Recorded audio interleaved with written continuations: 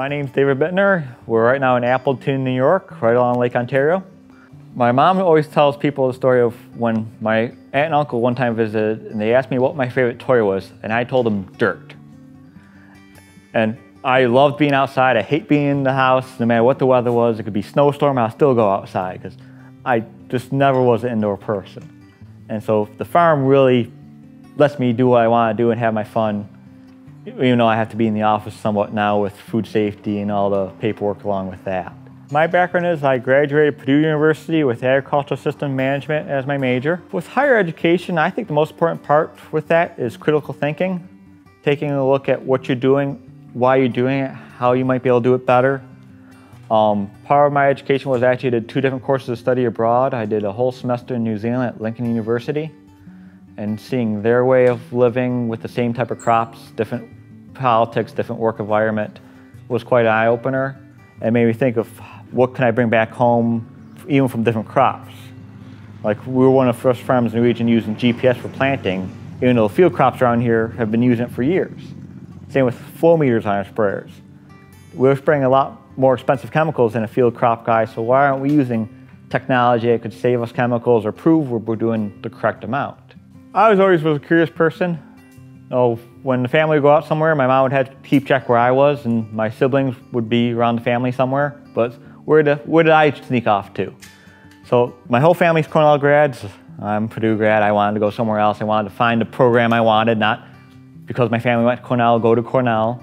So I never did any internships outside of Purdue University. I did a couple teaching assistant jobs. One was precision agriculture, and that was an eye-opener because I never was exposed to that around here. So right now we're in the Pizzazz Club, Ruby Frost, and Snapdragon Club.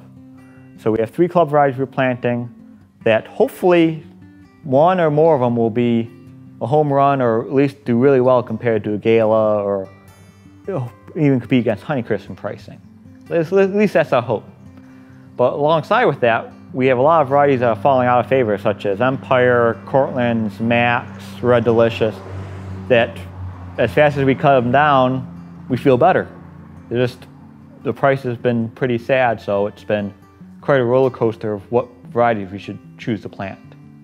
Because 5 years ago, half the varieties we're cutting down, we probably would have been like, yeah, we should plant that. So it's really interesting trying to see what the Magic 8 Ball tells you to plant and what you can plant because of patents and club availability and acreage spacing and all that.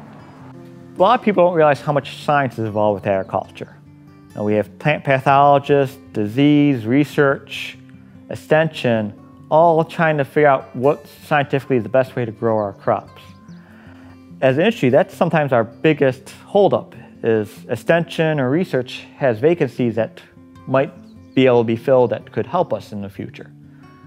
Technology also is a huge part of agriculture now, whether it's keeping track of data, planting GPS, these sprayer control systems that are coming up, CA control.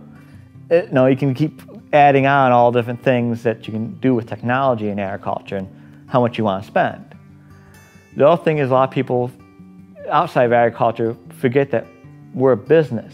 You need to understand business, accounting, people management, HR, legal, and you can list on all different things you need to learn for agriculture.